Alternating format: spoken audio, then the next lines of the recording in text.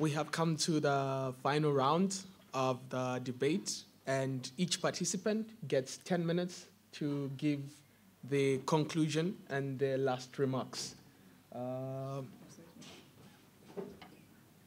Okay, Pastor Rudolph will go first.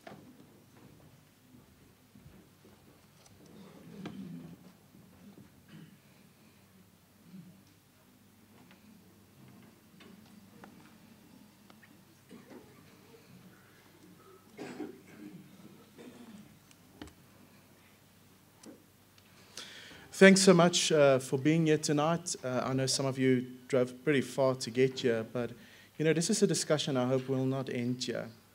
Hopefully, there will be a lot more discussions that will take place as a result of this in our own communities.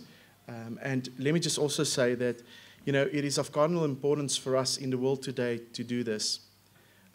There are too many people on both sides of our respective theisms that do not want to speak.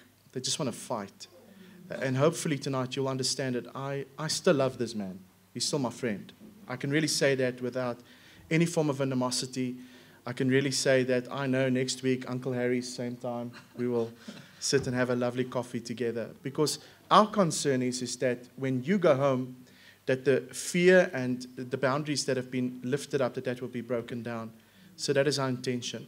We heard a lot of things mentioned tonight, and we are to consider quite clearly two different perspectives. And I would agree, there are two different perspectives that have been mentioned specifically in the Quran and the Bible concerning Jesus Christ. But we need to understand that these predicates are different. When we reflect upon the person of Jesus Christ as revealed in the Quran, we need to ask serious questions. There's unfortunately a few books that I was supposed to receive from Muslim scholars that have been recently released where they write specifically on Jesus in the Quran. And for me, when I look at Jesus in the Quran, I understand that Muslims have a reverence for him, a respect for him. But I, as a Christian, need to investigate and say, what does this person of Jesus tell me that is 600 years removed from the Bible and the biblical literature? Is it the same? Is it succinct? Does it agree? And like I said tonight, I've tried to show, we all believe Jesus is a prophet. We all believe he was the Messiah. We believe he was a word from God. But here's a central difference. When we understand sort of from the Judeo-Christian perspective, there are not just a specific title inscribed to Jesus to just be something, but there's also a title and specific sort of a title given to Jesus to do something. For instance, as the Son of God, he fulfills the promise to take the throne of his father David. As the messianic figure that was raised up, the purpose of the Messiah, according to the book of Isaiah, was to set men free from their sin and to pay on behalf of mankind for their sins. Well, how can God do that? Because God is both loving and just. And God would not be a just God if he does not punish sin. But Jesus comes, he stands in our stead as being our federal head. And what does he do? He fulfills on all the legal requirements and commandments on our behalf. What does Jesus become? It is so beautifully depicted in the New Testament. We can see quite clearly that Jesus becomes what is called the Manus Triplex Christi. John Calvin coined that, and he said the following. He says, when we look at Jesus, Jesus has become the prophet of our time. The author of Hebrews speaks in Hebrews chapter 1, verse 1 and 2, and he says, God spoke in days past through the prophets, but now, finally, he has spoken through his Son, Jesus Christ. That is something we are called upon. Secondly, what does it mean when we speak about the Manus Triplex Christi? It says that Jesus was also our priest. I've mentioned it earlier in my talk that we needed, on our behalf, we needed an intermediary between God and man. And Jesus became that man. And as God, he could touch heaven, and as man, he could touch earth and vindicate us of all sin. Paul obviously speaks of this in 2 Timothy chapter 2, where he speaks and announces quite clearly, or 1 Timothy chapter 2, verse 14, where he announces quite clearly and succinctly that now we've got this mediator that is between God and man. Therefore, we can approach the throne of God, and we can come to God as sons and daughters of the Almighty. Now, let me just say this. Son and daughtership is something that is void in the Quran, because Allah can be the father to no one. And we're not saying we're better and you're less. All we are saying is that there are definite things that are mentioned within our books which differ completely. But lastly, when we look at Christ, he's also represented as our king. He's a soon-coming king, but he's also a future king. And that is exactly what the author of the book of Revelation is trying to describe. We can see quite clearly that he describes Jesus as the viceroy of God. He becomes the king of all the earth. And like I said, as the king of the earth, we can see quite clearly in Hebrews chapter 1 that God takes Jesus. Okay, what does he do with Jesus? He takes his seat, his throne, and he gives it to Jesus.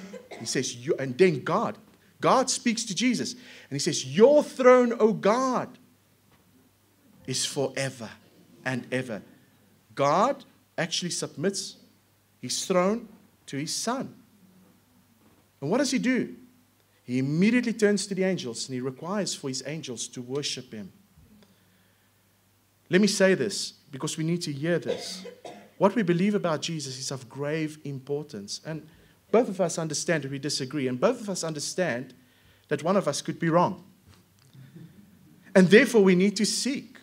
Therefore we need to go. And therefore we need to find the answers to these things. Because when we look at Scripture, we can see quite clearly that the Bible describes, and it says the following, that Jesus did not come to lead the world into the light. He himself was the light to the world. There's a word that is ascribed to Allah, Al-Nur, in Surah 24:35. And this is from John 8, verse 12. But also, the Bible testifies that Jesus testified to the truth. In fact, Jesus personifies the truth. In John 14, verse 6, he says, I am the truth. And what does it speak of? Let me say to you in the Quran, in chapter 22, verse 6, it speaks of him being Al-Haq. And Jesus says he is that Al-Haq. But he does not leave it there. He speaks of himself as being the eternal life. He himself is the living presence of God in the world. And we see that in John 6, verse 35. Even furthermore, he describes himself as being the eternal life to those who come to him. Now, let me just say this. We know that in the Quran it speaks of Allah as Al-Muhi in 7:158. But Jesus speaks quite clearly in John 17, verse 3, as him having that quality of life which resides in the Father. While the Quran says that the Injil, the Gospel, was delivered to Jesus, and that's in Surah Al-Ma'idah 5:49, we can see that the Christian Scriptures shows quite clearly that Jesus himself is the message of the good news, the Gospel. In Islam, it is the message that came to Jesus in the Injil that counts. In the Gospels, it is the messenger himself that is the revealed word of God. By attributing this title to Jesus being the word of God, the Quran goes against its own alternative declarations and sides with the Christian Scriptures. And what we are saying is that when we look at God, when we look at Jesus Christ in his Son, we say we worship God. We worship one that is in the Father. It is not a veneration of someone else but God. And we had a recent discussion, let me just say, on the biblical doctrine of the Trinity. And it's so complex. It would be wonderful to have a discussion surrounding that. One of my late friends, Yusuf Bakson, who passed away this year, I'm very sad about that. We had a discussion on the biblical doctrine of the Trinity and Tawheed, which was an excellent discussion. You can go have a look on it on YouTube at this college. But let me say this. We need to talk about these things because when we look at the Word of God, when we understand what took place in the earliest Christian community, it is important for us to draw a clear line in the sand and to say, this is what we believe. He will tell you. He speaks to many Christians that cannot give an account for what they believe in. I speak to many Muslims that can't do the same. We need to be educated. We need to know what we believe and why we believe it. But even more importantly, the person of Jesus Christ will exhaust human logic when we look at him in Scripture. When we come to him in his word, we understand why the first hallmark which stamped the assembly of the Christians together was the worship of Jesus Christ. Hebrews chapter 10, verse 25, we see that he was the presence of the living Lord in the midst of his own. According to Matthew chapter 18, verse 20 and 28, verse 20, all component parts of Christ deserves that worship and confession of his lordship. We are reminded that very early on in the Christian scriptures that Jesus is ascribed to be worshipped. We see different hymns in the earliest sort of writings where odes and praises are given to the person of Jesus Christ and his saving work. We are reminded in Philippians chapter 2, verse 6 to 11, that he emptied himself, but now he stands in a place of eminence. And let me say this to you because this is important.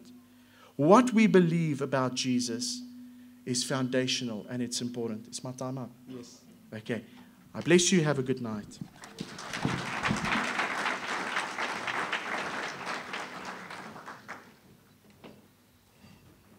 I can see Mr. Ahmed is excited to come and close. I'll call you. In a passing comment yesterday, Rudolph mentioned to me over a cup of tea that he's going to be accused of being too soft with me today, and you guys are going to feel that he was just too soft. But I think he's given a good show and wasn't too soft at all, and I thank him for that. And any of you accuse him of being soft, I don't think that's the case, because it's not an easy thing to come up here and speak and to argue a point in a way without getting angry. And we learn not to get angry in this apologetics thing. The only time you get angry, and this is for the audience and the apologists, please don't go down the route of insulting each other's faith in order to promote your faith. Agreed? Thank you. Chairman, can I start? I think the crowd, started off. Okay. فلما حس عيسى منهم الكفر قال من أنصار إلى الله. The Quran mentions that Jesus, the Christ, perceived that people are going to come into disbelief regarding himself. They might think that he is God or whatever. But Jesus perceived, according to the Quran, that people are going to make disbelief regarding himself, that they might take him to be a divine, or they might take him to be greater than the Messiah and make him into God. So the Quran says that Jesus perceived that and he asked, Man ansari ilallah, who of you, my disciples, is going to help me in my way to God? Who is going to defend me? Who is going to protect my legacy? And from the disciples, some agreed, and from the house of Israel, some disbelieved. So if you look at the Unitarians in the world and different sources, you will find that the early Christian church did not believe that Jesus to be divine. And the early Christian church kept the laws of Moses. Like in Acts 19:21, etc., James the Just kept the laws of Moses. James the Just, who is he? He's the half-brother of Jesus. And he had a certain ethos which would differ from modern-day Christianity in my apologetical world and other people's apologetical world. You don't have to accept it, right? But it is there.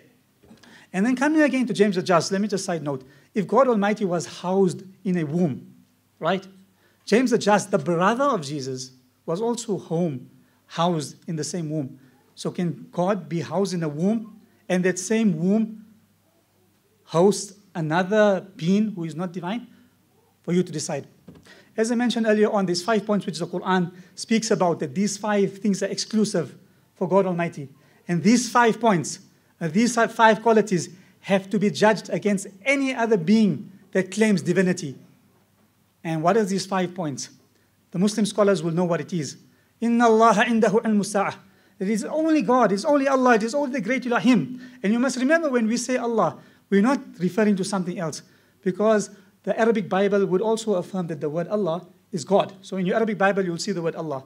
So we're saying that the hour and the knowledge of the hour belongs solely, only to the knowledge of the great Elohim, to Allah. Number 1.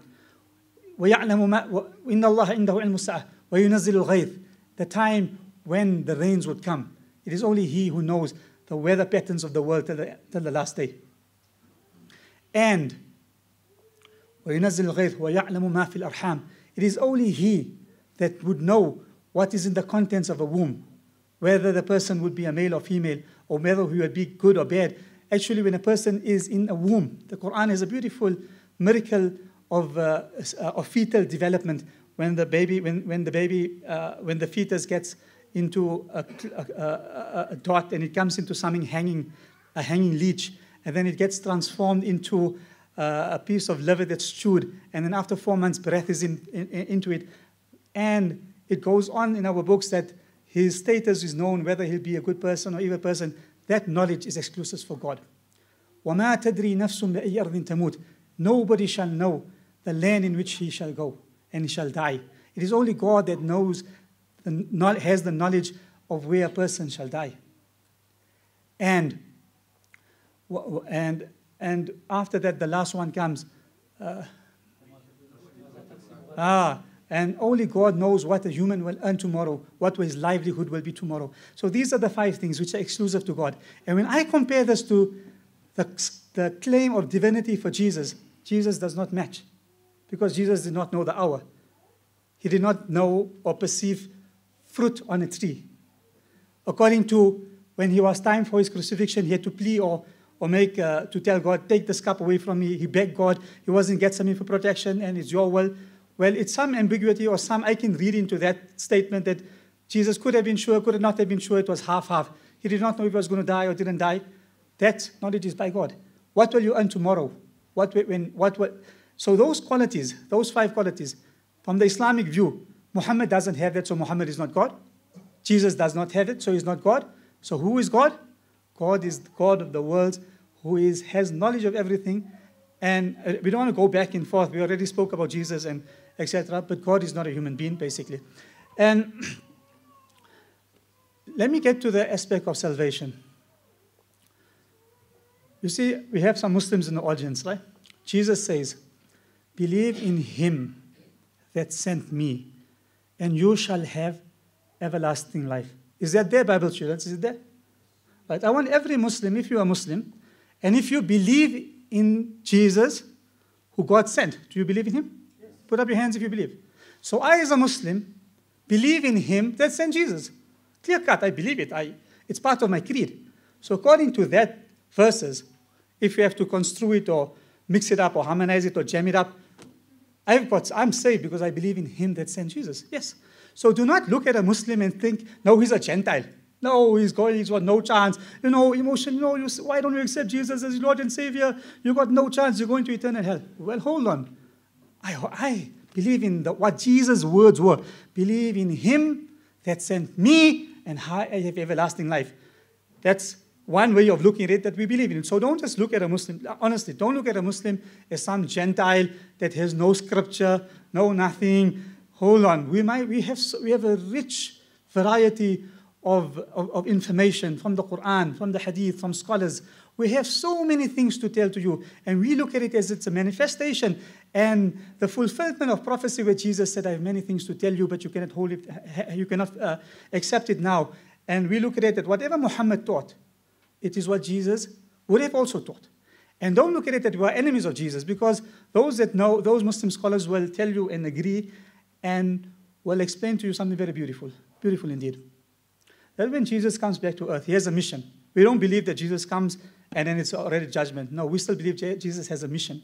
He has few things to do. He will love, etc. And what I want to drive home, we believe that when he dies, he will be buried in Medina Munawwara, next to the grave, next to the tomb of Muhammad sallallahu alaihi wasallam. So the Islamic prophet, we believe that when our Jesus Islamic version comes, or when Jesus comes, we believe that his grave would be side by side to Muhammad. So that can only show the amount of unity, the amount of love, the closeness between the two. And Muhammad sallallahu alaihi wasallam, peace be upon him, has mentioned in one of our traditions that I am the closest to Isa, the son of Mary. All the prophets they are brothers from a separate mother. Basically what he's saying, that the prophet from the children of Sarah is one side and the prophet of the children of Hajar on one side, but we are one. So this is the closeness, the loveness, and the unity between the two. And we as Muslims, it's our duty to inform our Christian people what we feel, because this is what we believe. And let me just recap. We believe Jesus is the Messiah. He's the great prophet of God. We do not vindicate that by worshiping him you're going to get success and get salvation. On the other hand, we need to warn you in a beautiful way that ascribe not partners to God, no matter how great he was. Because the moment you ascribe a partner to God, that is the greatest sin that you're committing. And in Islam, we believe the mercy, the kindness, the forgiving system of God is far beyond the need that the blood of Muhammad or the blood of Jesus or the blood of rams or bulls or cows or doves be shed for the salvation of anybody. God can forgive you without a drop of blood. God loves to forgive. God appreciates good deeds. Allah says in the Quran, مَا يَفْعَلُ اللَّهُ بِعَذَابِكُمْ إِن شَكَرْتُمْ وَأَمَنْتُمْ. That if you are thankful and have a good heart and have faith, God has no reason to forgive you. So God has no reason to punish you. So don't look at it that no, you got no chance to come to God and you only need the blood of a Savior to save you. No, you need faith in what Jesus taught, that believe in Him that sent me and do good deeds. Don't think your good deeds are nothing and they are rags. No, by you coming here, it's a good deed. By you coming here, it shows that you have desire to know who the true God is. It's your choice to judge who He is. Is He a man or is He not a man?